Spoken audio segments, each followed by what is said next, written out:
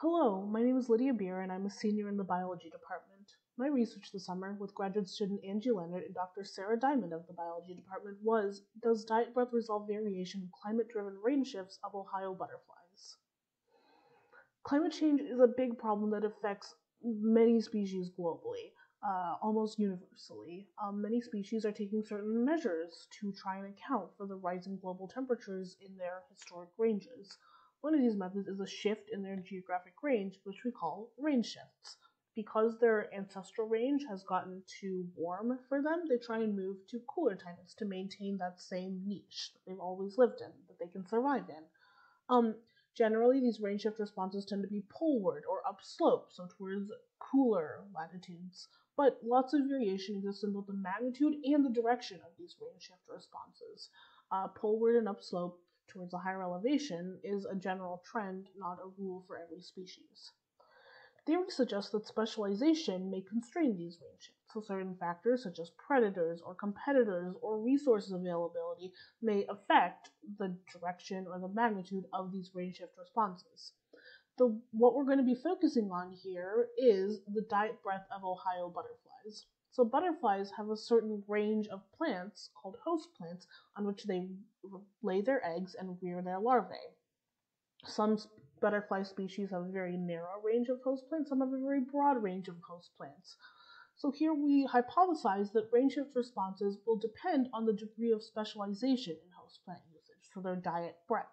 We predict that species with a more narrow diet breadth will show a greater range shift response, whereas species with a broader diet breadth will show less of a range shift response. So, how did we do this? We examined 85 native butterfly species. So, the latitudinal range shifts were calculated using long term community monitoring data from the Ohio Lepidopterist Society. So, these range shifts are a linear rate of change in the degrees of latitude that species have moved per year. A positive value indicates a poleward change, whereas a negative value indicates an equatorial change. Diet breadth we calculated using published data of databases and nature journals of suitable host plants for each butterfly species.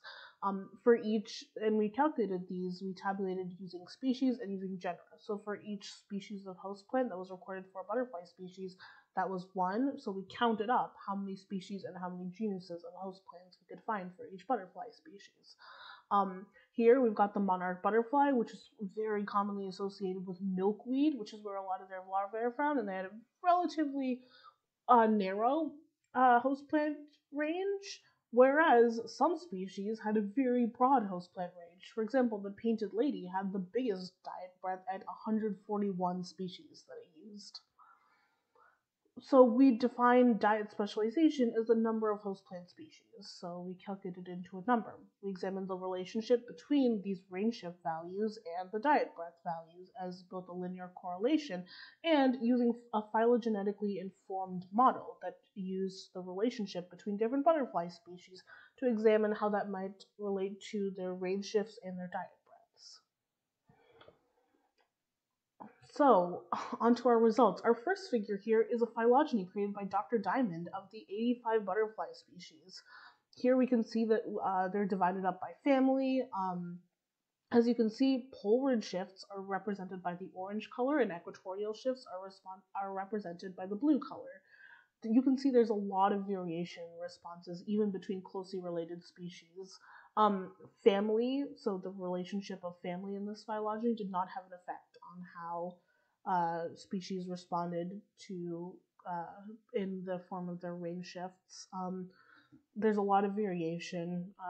No, many species respond in different ways, even though they're closely related.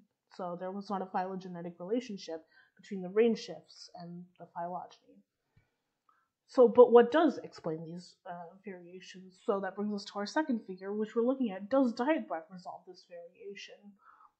As we can see, we have two graphs here. The one on the right is host plants by genera, and the one on the left is host plants by species. I'll start with the one on the left. So as we can see on the y-axis, we've got range shift responses. Just like in figure 1, poleward responses are represented in orange and migratorial responses are represented in blue. Along the x-axis, we've got diet breadth calculated by species, and on the right, we've got diet breadth calculated by genera. So as we can see, there's not much of a correlation here. High p-value, not much of a trend in either direction. So we can conclude that diet breadth doesn't resolve this range shift variation. So this brings us to our conclusions. We found variation in butterfly range shift responses, but diet specialization did not resolve this. Whether we looked at diet breadth by species or by genera, it still didn't resolve it. We looked at phylogenetic signal, so how butterfly species are related to their diet breadth.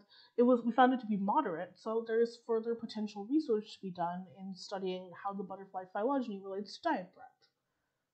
There is a lot of potential for future work here. There are so many other areas of specialization. Like I mentioned in the introduction, there are competitors and predators and so many other resources that butterflies use and so many other species use that we can look to see if they explain why species are moving in the way that they are. Even just looking at different ways of calculating diet breadth, for example, incorporating the plant phylogeny, how the host plants are related to each other, could reveal some kind of association as to why species are moving the way that they are. So there's a lot of future work to be done to examine what factors explain these climate change responses that we're seeing in so many species all over the globe. Before I end, I'd like to thank the Ohio Lepidopterist Society and the Cleveland Museum of Natural History and the University Farm. Without all their hard work, this research would have never been possible. And I would like to thank SOURCE and all their funders, including the university and the Case Alumni Association, for allowing me this awesome opportunity that I've had. Thank you very much.